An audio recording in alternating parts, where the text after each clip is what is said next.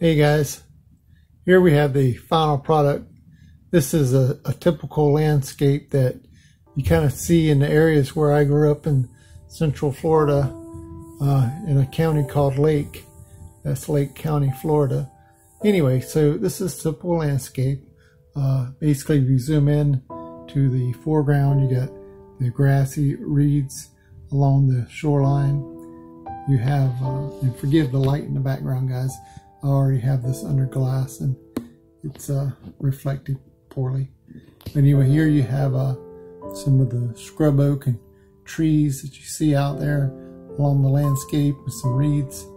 You have the water and its reflections, and then you look across to the other shoreline. You have brush and tree lines and tall grass and taller trees reflecting, like I said, into the water.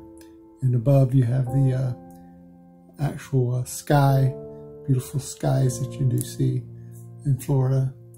It's called the Sunshine State. It's not too sunny today, but you see the sun in the background and the clouds.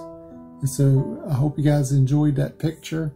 So we'll zoom out, and there you have the typical Florida landscape along the lake shore.